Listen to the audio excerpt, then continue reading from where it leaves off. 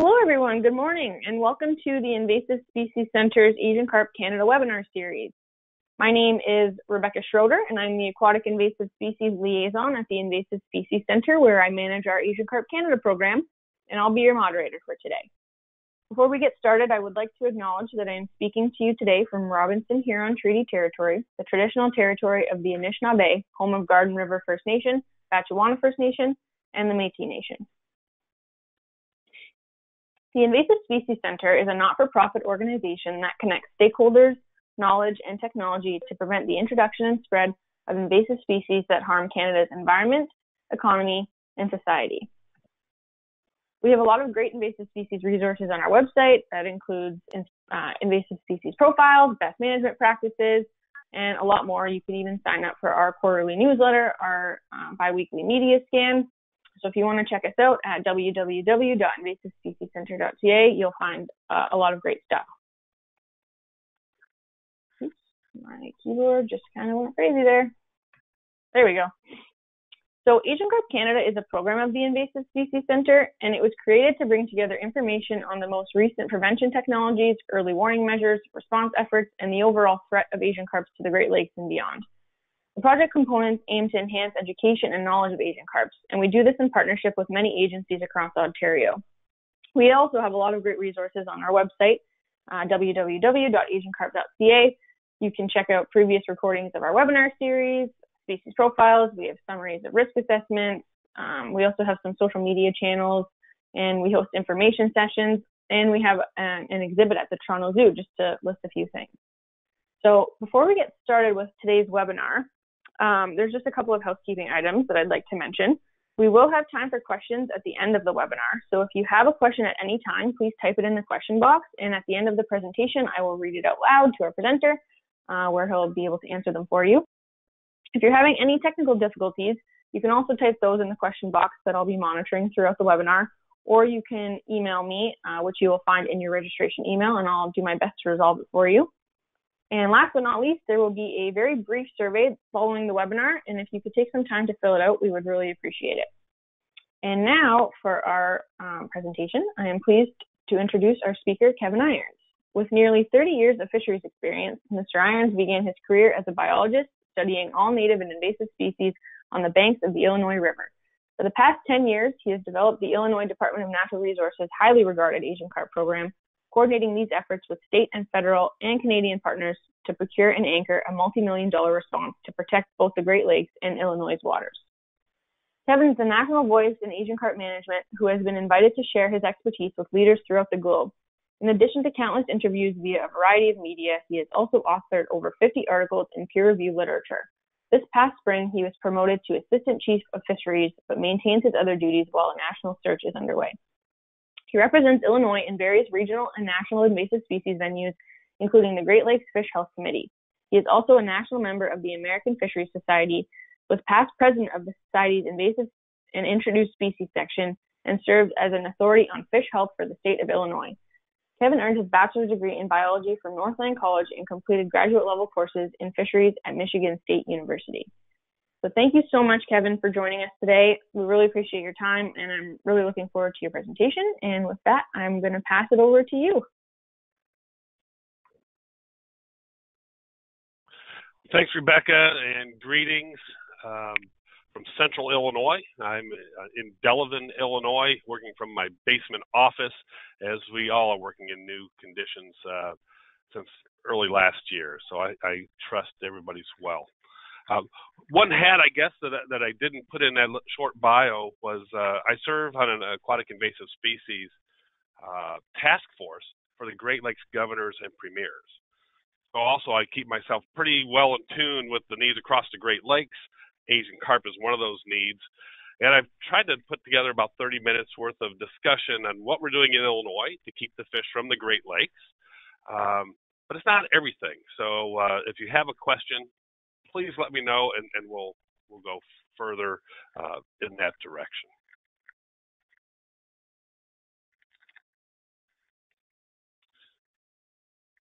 I am trying to advance the slide. Just try clicking down and then seeing if you can do it. not, I can advance.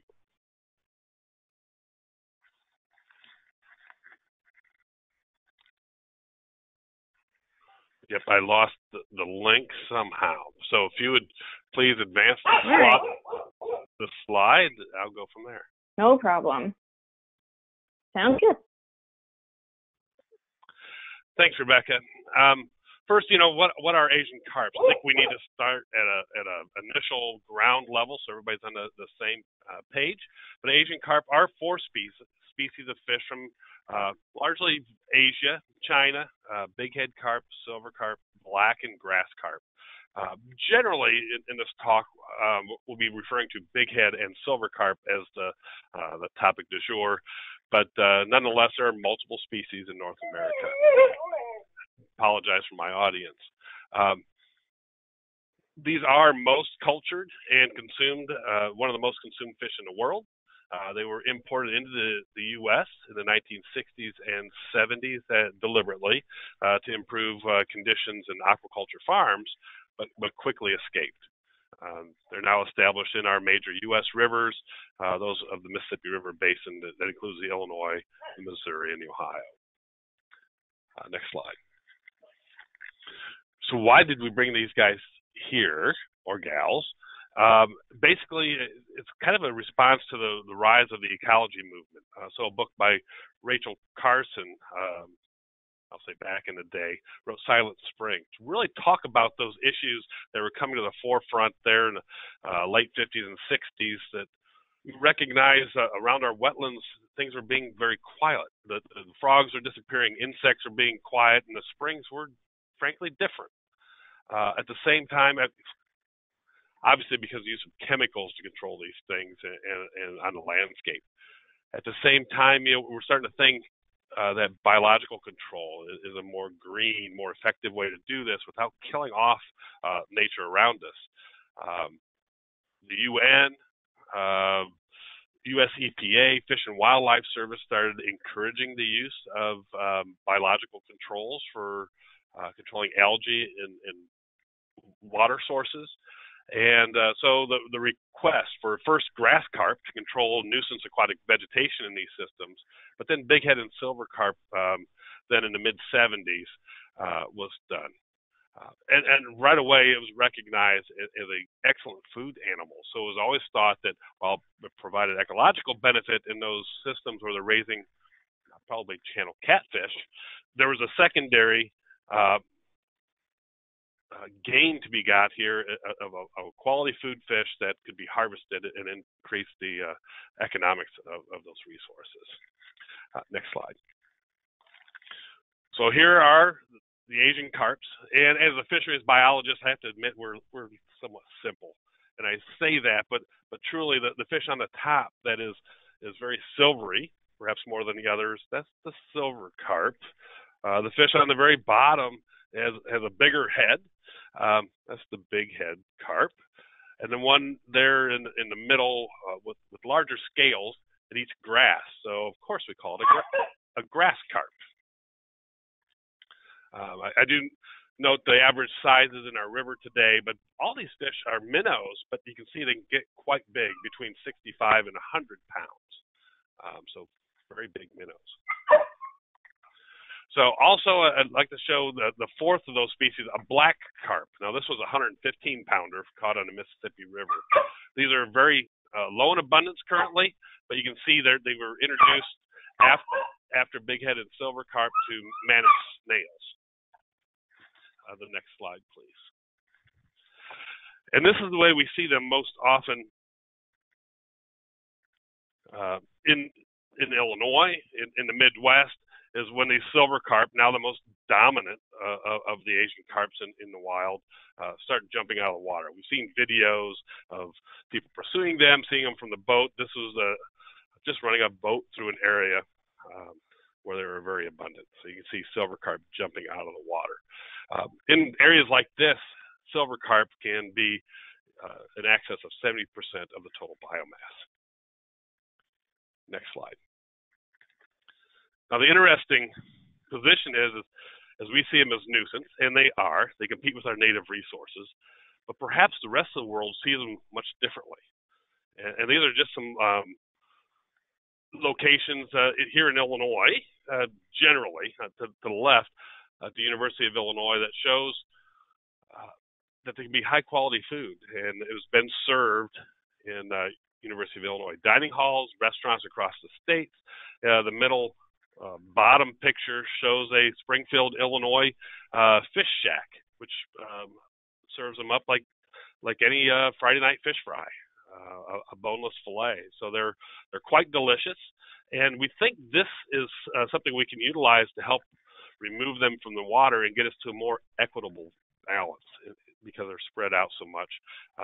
The two pictures to the right are from China, Wuhan actually. I know it's we can see restaurants exploit this. They're very well received, and China has a workforce designed over thousands of years to capture Asian carp in very large ecosystems.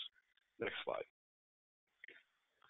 Well, we have a workforce here in Illinois too. Commercial fishing has been very vital over the last 150 years, removing fish from the Illinois River, once considered probably the third most successful fisheries in North America. Freshwater fisheries, that is. So the Great Lakes, the Columbia River, and frankly the Illinois River back between late 1800s, early 1900s, were removing lots of fish. And we think they can help us manage these fish in Illinois, not only to reduce their impacts, but also to prevent their spread. So here you see various activities by our fishermen, often called carp cowboys, corralling the fish, actually driving them like cattle at times, using sound to push them into corners of lakes where they can be more susceptible to gears like gill nets or seines. Monterey Bay Seafood Watch has evaluated these commercial fishing methods for bighead and silver carp in Illinois, and they say it's a good choice. So sustainable is the fact that it's not affecting negatively those other native fish, and we're removing a threat. So it's a win-win. Next slide. And I do need to step back a little bit because we have a couple key partnerships. I already mentioned the Great Lakes governors and premiers have supported this, and we're looking into, frankly, the utilization of this food with some interesting partners in Iceland who revolutionized the cod fishery. But a lot of our boots on the ground effort in Illinois to prevent their spread is our Asian Carp Regional Coordinating Committee, or ACRCC. This is a compendium of 27 U.S. and Canadian federal, state, provincial, and regional institutions formed in 2010 to attack this specific issues, keep the fish from the Great Lakes. It's co-chaired by the U.S. EPA and Fish and Wildlife Service. Work very closely, of course, with Congress for funding to get the necessary funding to do this work. We have a monitoring response work group, which is really guiding day-to-day activities when we're in the field. And I'll talk a little bit more about those here coming up. And we do annual action plans for the ACRCC and develop annual work plans to guide those in-field activities. State of Illinois and the Great Lakes Fisheries Commission chair the monitoring response work group. Part of our efforts here in the last couple of years was really jumpstarting this business analysis to see if it's possible that the businesses can help us out. Next slide. So part of our monitoring response plan is based on really three tenets. Detection. We got to determine where the fish are, where they aren't. We have to manage and control those fish. Where they are, we need to prevent that upstream passage towards Lake Michigan.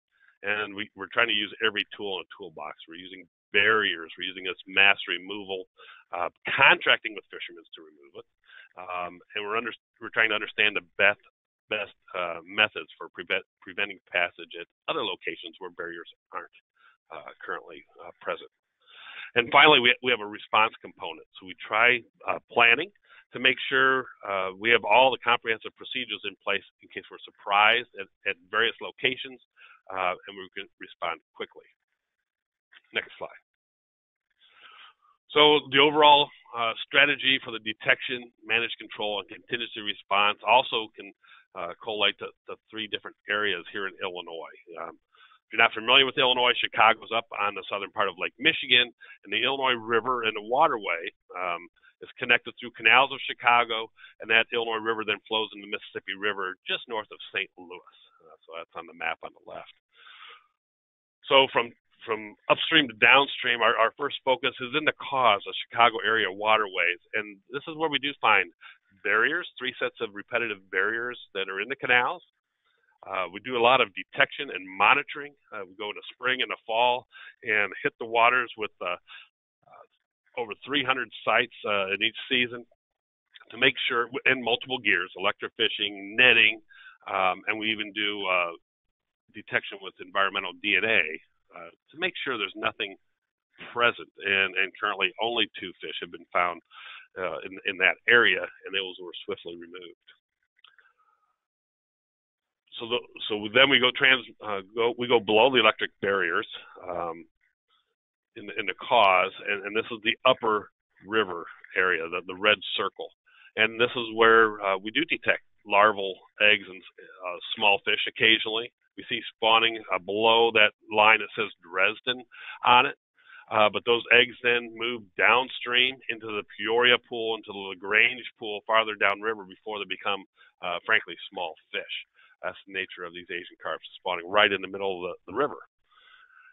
We also keep a very close eye on the detectable population front.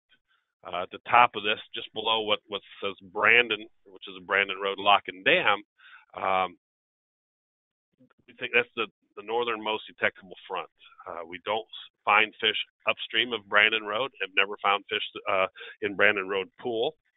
And so we keep a very keen eye to what fish are doing there.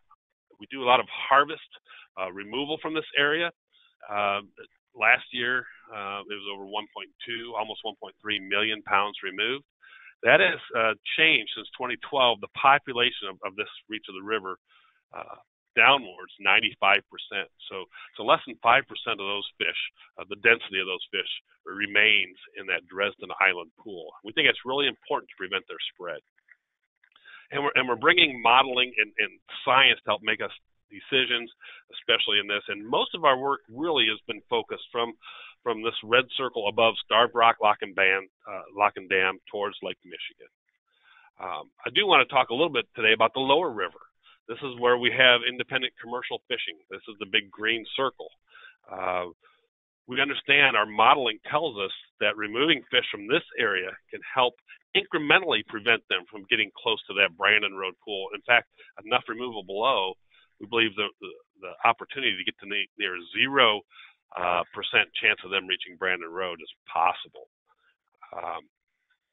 So the relationship of harvest downstream and upstream is really important.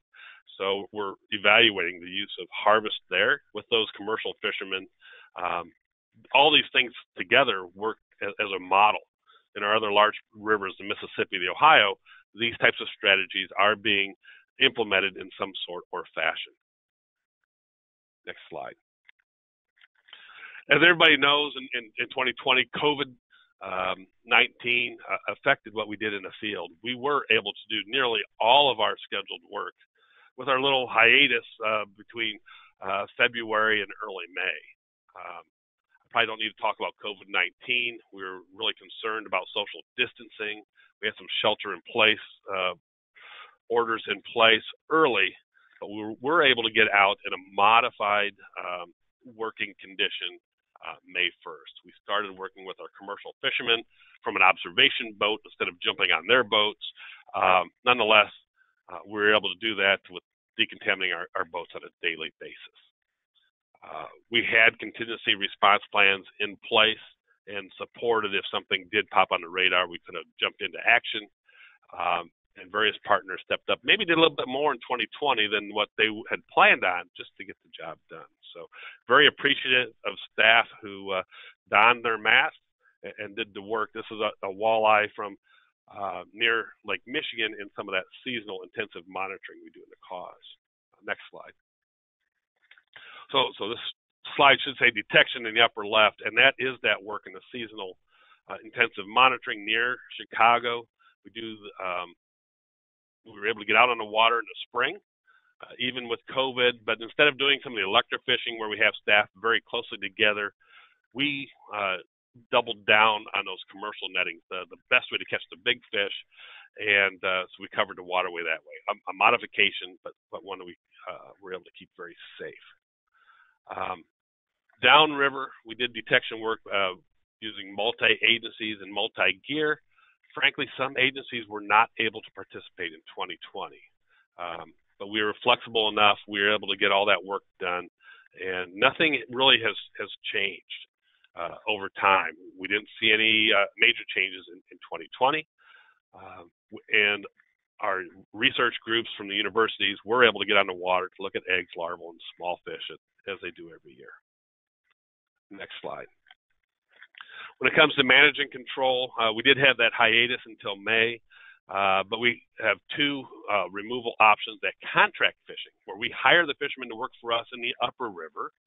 And I mentioned we did get about 1.3 million pounds removed. And we also have enhanced contract fishing. So this is taking advantage of those commercial fishermen that work in the rest of the state.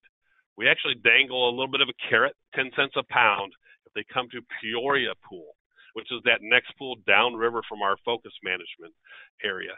And if they can come there, we know they can help us by removing fish. And where the whole river, the Illinois River below Starved Rock is open to commercial harvest and generally gets 4 million pounds out per year. Fishermen in 2020 were able to target Peoria Pool and took 3 million pounds out. And this graphic just kind of shows us by taking the more abundant fish out of the lower river, we are preventing them from getting to the upper river. And we can see a new balance coming. Perhaps in the future, we can do less work in the upper river and allow our commercial harvest downstream to remove those fish for us. I call it mop-up work. Maybe in a few years, that balance can work towards our advantage. Next slide. So the contract fishing below, this is when we hire the commercial fishermen, and as the picture suggests, we do take out a lot. We have semi-trucks show up. We load them into bins and use a tractor to load them up on the truck. Those fish are not for human consumption. Our goal here is to maximize removal, but it does go, we do allow them to go into fish meal, fish oil, fish fertilizers. In 2020, over 1.2 million pounds were removed. You can see the numbers of individual fish, certainly dominated by silver carp today. And we've seen no advance of that Asian carp population front in the Illinois waterway. That's number one. That's our goal. And we use unified fishing events. I'll talk to them later on if people are interested. But we target areas. We fish as a team. We learned this from our Chinese fishing brethren. And we can be very effective working as a team, much more than the individual parts, by basically being carp cowboys and pushing them into nets and taking advantage of their behavior to move away from sound and noise. So we actually target certain areas throughout the year. And that's been a big tool for us. Just from one lake over a 2-week time period, you can see over 200,000 pounds removed. Next slide. So I mentioned this enhanced contract fishing, and I wanted to throw this graphic up, the yellow circle showing where in the world, where in Illinois we're talking about. That's that Peoria Pool. It's below our management zone, the red circle, what we call the upper river. So this is the way to get the at-large commercial fishermen to help with us for a management purpose to reduce the population. And we know those efforts will prevent fish from going upstream. Next slide. Those enhanced contract fishing efforts to date have removed 3.3 million pounds since being launched in the fall of 2019, 2.8 million pounds in 2020. And I mentioned that we provided a contracted incentive for those fishermen to do this work of 10 cents per pound. And that, we believe, is the best way to manage and control, one of the best ways to manage and control that. It helps prevent the fish from getting to the upper river where, frankly, we are the last line of defense. Our short-term goal is to get that Peoria Pool number up to about 8 million pounds per year. We believe the whole Illinois River could remove 20 to 50 million pounds annually, and that would really change the demographics of the fish and the percentage of the fish, specifically Asian carp, in that neck of the woods, helping us manage this. Next slide. So a couple ways we utilize technology. We use telemetry, tagging with a radio, a sonic tag or a radio tag, a fish, and knowing where those fish go is very helpful to know the habitats. When are they in the backwaters? When are they in the main channel? And we also use hydroacoustics. Hydroacoustics can tell us where the abundance of fish are. And I said these are minnows, but they're some of the largest fish in our waters. So by doing some basic science and correlation, we can predict where big-headed silver carp are, and this helps guide our own efforts, and we believe it can also help guide commercial fishing in the lower Illinois River. We can say, well, have you tried this lake? Have you tried this location? We have noticed fish there, and we do this on a day-to-day basis in the upper Illinois River. We think it's really important to both inform fishers, managers, and our modelers.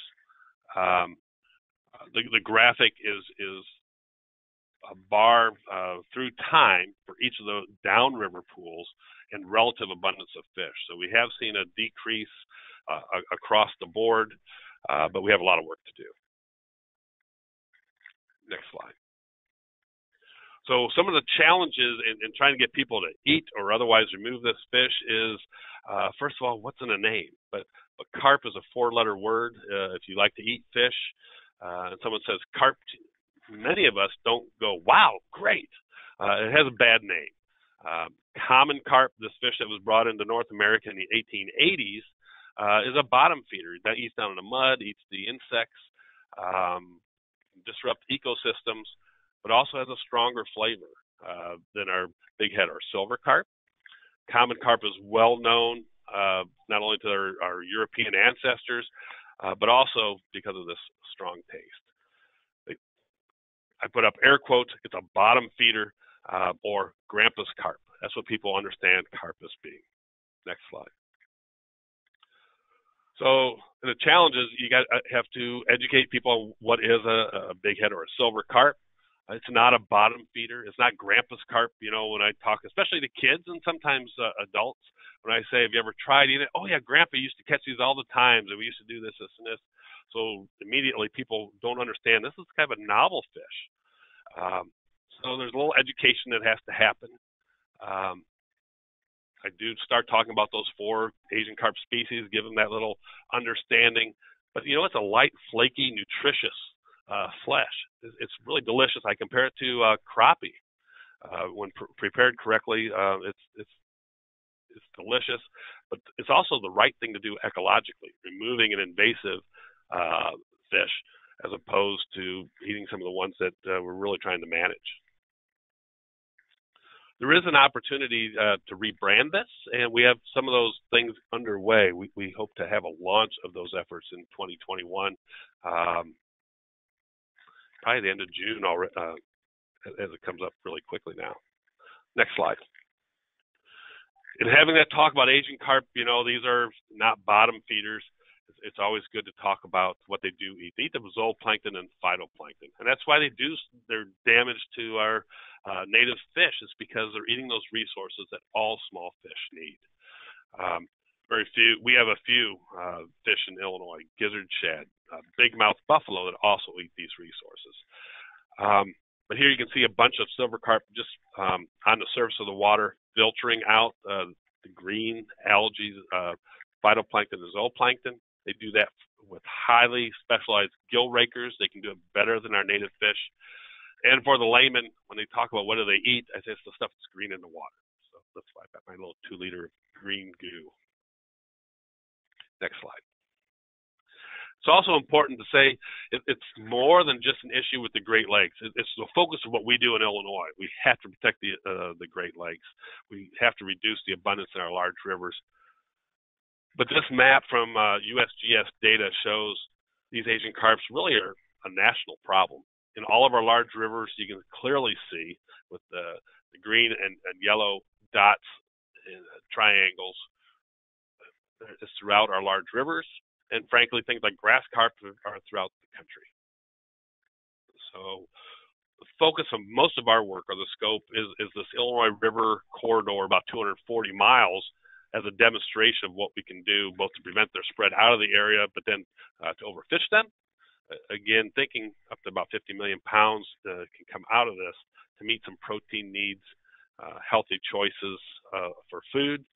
And frankly, there's a historic fishing identity in this basin, and it goes all the way down the Mississippi River Basin as well.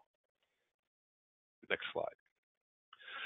Some of these talking points, when we talk about utilizing this fish, it's a healthy choice. It's a nutritious fish. It's a great source of omega-3 fatty acids. It's fresh and clean. If you've had this to eat, you would back me up. But it's a top freshwater fish, top feeding freshwater fish, very low in contaminants. It's not a predator. It's not bioaccumulating like some fish, and certainly healthier in a lot of ways than tuna, cod, and orange roughies, things that are known to accelerate and bring on contaminants. Next slide. And this is a slide of mercury concentrations in fillets. And you can just see the comparisons between orange roughy, which is a long-lived fish that can really be high in mercury, but also things like canned tuna. You see big head and silver carp on the far left in the red circle, farm-raised catfish on the far right. Very low in mercury. And so, again, a healthy choice. Next slide. I guess this is just a general statement, I capture it as eat well, do good. But I think we're at a key moment to develop some public-private partnerships. We're really trying to solve this problem, reduce the Asian carp threat, prevent their spread, but there is an economic marketing strategy to help industry do this, as opposed to just focusing at the upper part of this and not managing the population. It becomes very expensive when you broaden into the Mississippi River Basin. So we need a partner here. Next slide. And I hope this looks good to you, an arugula salad over some smoked Asian carp, but the University of Illinois has been serving this for multiple years, serving up to about 50,000 pounds of this on campus, a very international campus where frankly, some of the fish is served with the bones in because that's the way people are familiar with it from their home. But there are other ways we can remove bones as far as grinding or making value-added products. So they're looking at all of these things. The University of Illinois says they can serve Asian carp at $1 a pound cheaper than tilapia, which is their next most affordable white fish on campus. And it's locally sourced. And maybe even more nutritious. So we think there's a lot of good things to talk about when we think about managing this species to prevent their spread, but also doing good. Next slide, another talking point that this marketing firm has come up with us is sustainably wild, surprisingly delicious. If you like a fish fry, you would like to eat some Asian carp. It's sustainable, not because we're trying to manage for Asian carp, but by removing them is the right choice to sustain our native species. The next slide should be downstream management. It shows a little blue book. I may have skipped a slide. But we've got a branding toolkit that our marketers have put together that will really offer this type of communication tools to fish markets, grocery stores, producers of other fish products, so we can talk in a really good way and not fall back into the carp's a four-letter word. So we're trying to provide that is actually very achievable when you get really smart people working with you. Next slide.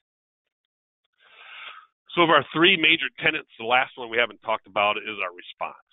And I'll just walk through an example from 2019, but we have to be prepared for things to pop up when you don't expect it.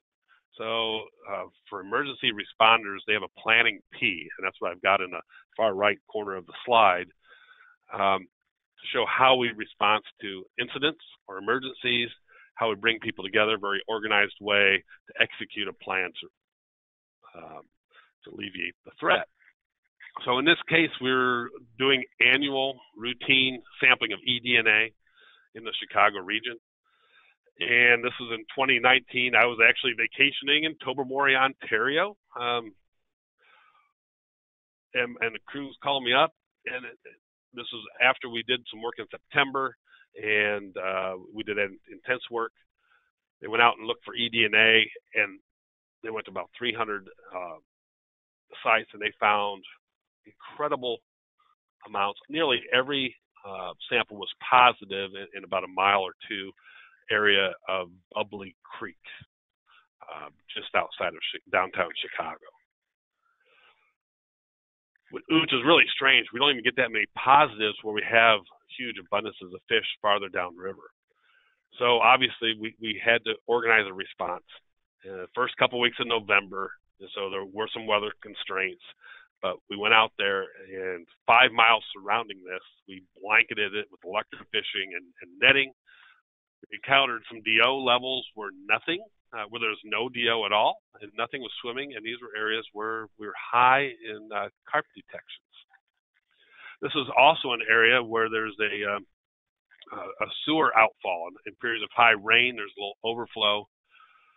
So after not seeing Asian carp, we began investigating. So what provided this eDNA positives? And U.S. Fish and Wildlife Service did a lot of work to work with the Metropolitan Water Reclamation District of Chicago. But the bottom line was we found eDNA coming from the sewers. And in this time of overflow, we were able to detect it in the river. So we had a strange and alarming action in our river. It wasn't carp. It was from this other source. Now we're developing our sampling to avoid this area. Also keep track of when there are releases, emergency releases that might create this situation again. So very trying couple weeks because it was saying something was really going on, and thankfully we had no carp threat. But we learned a lot about eDNA. Next slide. And this is my final slide. This is available on asiancarp.us, and it's basically our status map of showing where carp are, where carp aren't. I'm going to work from the bottom left up towards Lake Michigan, and that is that Peoria Pool, about 102 miles away from Lake Michigan. We see all life stages. We see eggs, larvae, small fish, and adults, spawning fish in Peoria Pool. As we go up river and Starved Rock, we don't see those smallest fish, except when the eggs and larvae are going down the main channel. They don't grow up there. So it's a different color. Again, in Marcel's yellow is where we do see an upstream extent of some spawning in Marcel's pool, but those eggs and larvae do need to float for a couple days, and they get down into Peoria Pool before they're quote fish and swim out to the margins of the river. And finally, that Dresden Island Pool in green is that leading edge. That's the upward extent where we can actually reliably go catch fish. The population there is down 95 to 97% than where it was in 2012, largely from these removal efforts. And then we do a lot of work upstream of there to make sure rare fish don't exist. And we have found two in the blue area above the electric dispersal barrier. One in 2010, a bighead carp. And the very first day we used commercial fishermen to help us do this work. And in 2017, about 9 miles from Lake Michigan, we found a silver carp. And in all those cases, we had multiple week responses to make sure there was nothing else, and nothing else was found.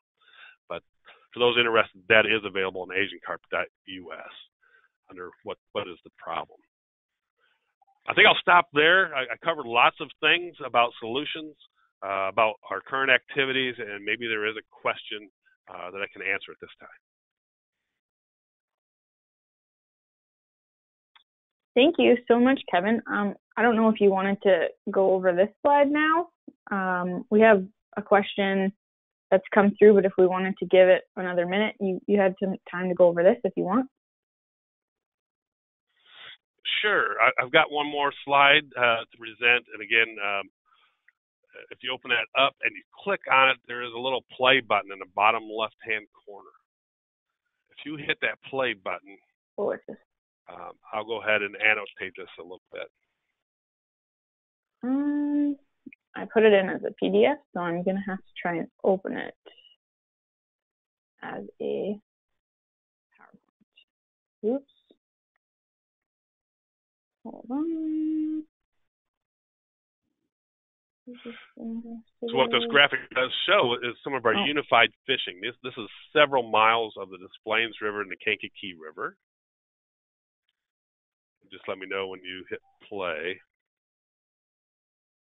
It is in my email, so I'm not going to be able to hit play. Unfortunately, I didn't realize that it was animated. Oh, okay. All right. Sorry. So it was a graphic made by USGS. Sure. Let's do that. Sorry about that. Okay, so the first question that we have is, do you think that by marketing Asian carp health benefits and promoting their consumption, will that promote the need/want for continued reproductive success? Yeah, so we know they're very successful. Now, contrary to popular, it's not like they're spawned every year today. We see successful spawning on the Illinois River probably every 3 to 4 years. But we do expect some density-dependent interactions. Right now, they're so abundant, they're growing extremely slow. I guess my hope is that we see just few fish out there. They'll be growing faster, they'll be fatter, more robust, their eggs might be healthier, but the overall abundance, instead of being 70% of the biomass, the goal is we think we can overfish them. They've overfished them in rivers like the Yangtze River in China where they're native. So if we focus on reducing the population to 20% of where they are today, it becomes a win-win. Overall, it's lower biomass, and we have people to do that good work. If we don't do anything, these fish can maintain extremely high abundances, which are impacting our native fish. So we've seen this almost as the essential thing to do in our large rivers, but also be very reticent on where barriers have to be placed, and identify other tools in certain waters. But in our large rivers, we have to develop some major removal.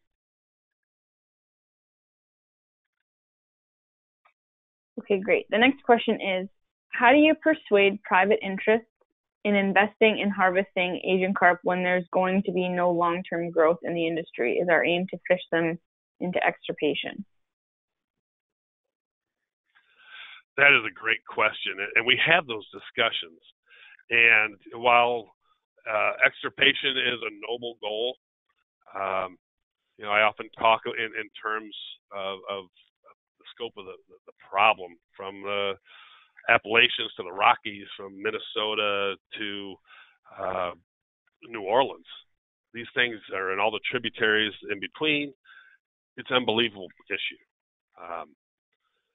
I think we can extirpate it from all those areas. I think extirpation is good in those critical areas, at the leading edges, in those pools that we identify, if they get into lakes and places locally. Understanding how to extirpate something on that magnitude is difficult. We haven't done it with any of the other 180 species, I don't think, across the Great Lakes. I guess we'll hold that, but we have to do something between now and then. I say we think there's 20 to 50 million pounds to be removed from the Illinois River, but that's annually. Some years might be higher, some years may be lower, but it takes a lot of work. Rolling up our sleeves, it's going to take an industrial response to change this dynamic.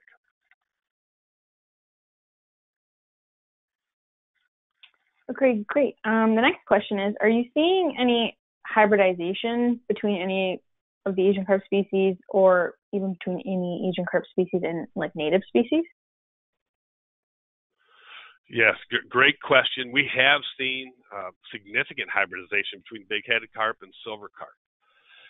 There's a longer history here, but even just 10 years ago, the majority of the fish we took out of the upper Illinois River were big-head carp. 90% of them were large big-head carp. And through fishing, we've been able to get rid of the largest fish and the small, and are left with a bunch of silver carp. But of those, frankly, about 70% of them are some type of mutt or hybrid. They often are going into the same areas for spawning, and it seems like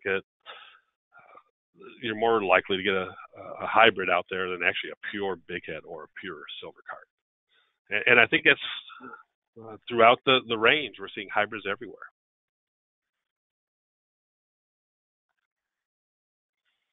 Thanks for the question. Okay. The next question is, the next question is, can you speak to any of the changes in biodiversity of native species as a result of the invasion? Sure, I can. We haven't seen extirpations, right? So there are impacts. I've done some work in my prior life as a research biologist instead of an administrator. Oh, for the day. But working on the rivers, looking at things like gizzard shad and big-mouth buffalo, those things that compete directly for food, we have seen declines in overall abundance. We've seen smaller fish, obviously, and then thinner fish, between 5 and 10% change in relative weights. So that's real in a fish world. A big fat fish is healthy. At 5 to 10% decreased health, their eggs aren't quite as good. They might be more susceptible to disease. So we have seen that for those that directly compete. Now, some things like channel catfish, we've seen either no effect or maybe even a slight tick up. Might want to consider what silver carp excrete coming to the bottom of the river and enriching the sediments. So silver carp poop, if you would, might be enriching the benthic environment and allowing some advantage to some benthic fishes. It's not totally clear, but that there is some people working on that idea that some fish are taking advantage of that. And because they're small minnows, they don't have spines, they are food for things like white bass. Blue catfish have been known to feed on small silver carp. And some not so small. So there are local advantages, but it is affecting the overall population of those that have the most similar feeding strategies.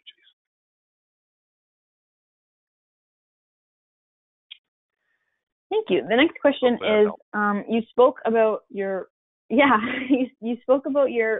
relationships with some commercial fishermen.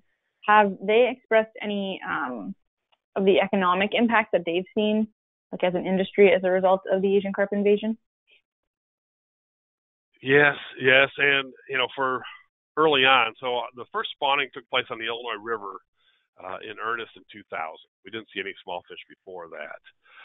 There was an increasing number of fish showing up in the catches through the 1990s, and the fishermen had no place. No one were buying them then. It's a new fish. It's still challenging to sell. But yet these fish are strong and large, and they tear up a lot of gear. So it's a love-hate relationship. For those who can sell the fish, they can catch them in large numbers, and some have been able to do very well, taking advantage of that. For others that are looking for more historic fish, channel catfish are buffalo species, are historic targets. They're going through gear, so it makes fishing more expensive because these larger fish are tearing up the lighter nets necessary to catch the native species. So there is some appreciation for a market being established because generally these guys are conservationists. They understand the relationship that's going on in the river. A lot of people have families that have done this, and they want to do the best thing for the river. So harvesting these, they're all for it. But it has impacted their day-to-day. They've had to adapt.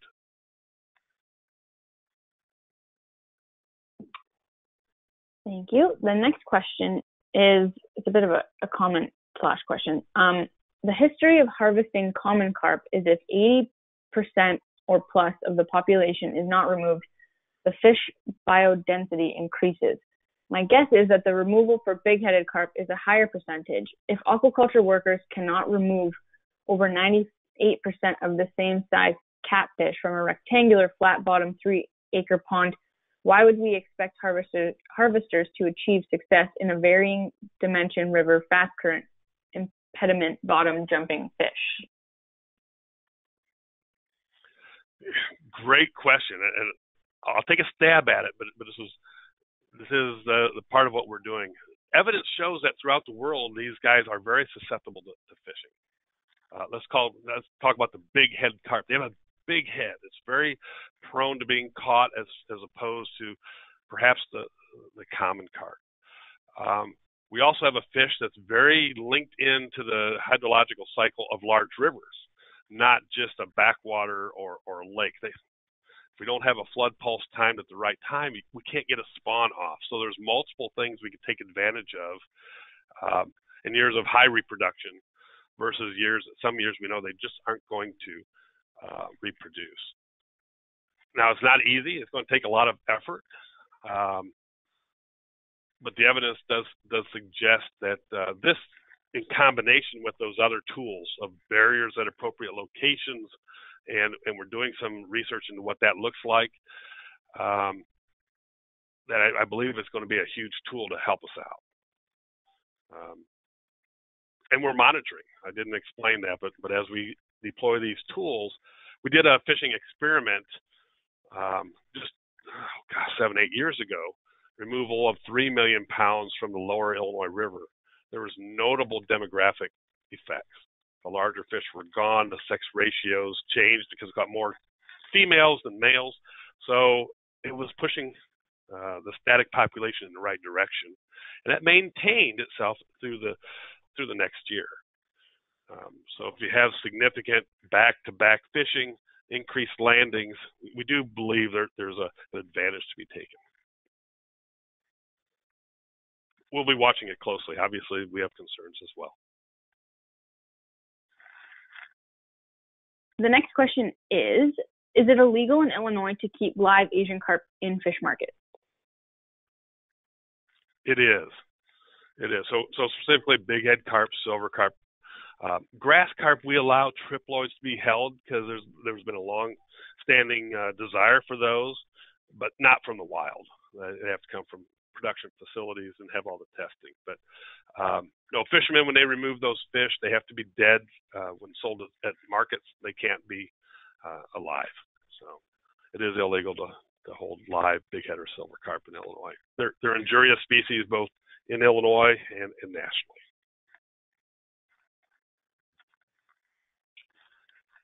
Okay, the next question is, could you highlight the work that will happen at Brandon Road Lock and Dam with expected funding? Sure. And I'll step back a little bit from a lot of the details. Illinois, and it is currently in the news, has entered an agreement, pre-engineering and design agreement with the Corps of Engineers for a project at Brandon Road Lock and Dam. The idea is that an additional barrier currently outlined by the Corps is having electricity, maybe some flushing, multiple technologies that could be placed there, could assist with any fish that may want to pass. At that location, only fish can go through the lock. There's no opportunity for them to go around it. So we've entered in an agreement, and we've got a great partner in Michigan who also said they're come to the table and share some resources in helping us to come up with that right solution. And that's kind of where we are today. We have a proposed project, and we're walking arm in arm with our partners to get that evaluated and see what we can put in the water.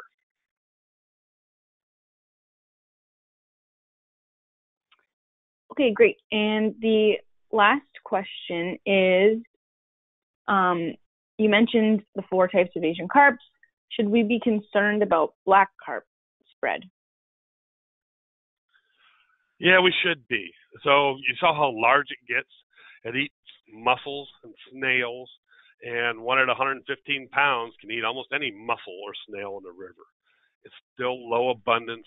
Unfortunately, we are seeing reproduction in the middle Mississippi River Basin, think around St. Louis area, and it's just unfortunate. Again, brought over to manage snails, which is a pest in aquaculture, and leads to some wormy type infections in the fish, making them not very acceptable. This biological control made a lot of sense, but they got out of the barn and they're in the river. In the Illinois River itself, which is that connectivity to the Great Lakes, we've only got a handful, less than 10, I believe. One thing Illinois does is we give a bounty, $100 per fish, since 2015, because frankly, agencies weren't finding these fish. We weren't getting any reports of them.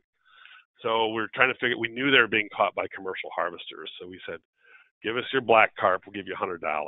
And our detection rates went up through the roof. And we're starting to understand a little bit more about the biology. So they're another species. We believe the same type of controls that we're putting on bighead and silver carp will be applicable to black carp. But yeah, it's unfortunate when these invasive species get a hold, because they're really hard to manage in these large rivers. Okay, I was able to get that slide up while we were doing some of the questions, so if you would like to go over it now, I can press play. Okay, thanks. And this is kind of exciting. Made a couple trips to China to figure out how are they fishing, and this is one way. If you hit play, you'll see some blue lights light up as this is playing. And those blue lights are our boats, and you'll see how they're moving throughout. This is the Kankakee River at first, and then another crew is working on the Des Plaines River as they come together, forming the Illinois. You'll see where they put out the yellow lines. Those are nets and gears, and they're working in a very organized fashion. We call it a unified fishing, because we're working as one team, unified on this method. And not only are we catching them along the way, but we're also driving them downriver from right to left, from upstream to downstream. And if you probably can't see, those big dots start showing up. The bigger the dot, the bigger the catches.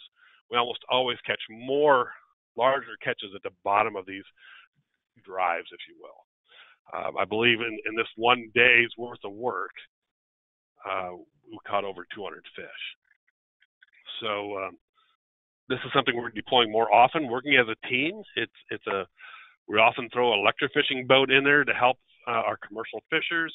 We use block netting at times to prevent fish from going up into creeks and channels, and to otherwise funnel them to our capture gear.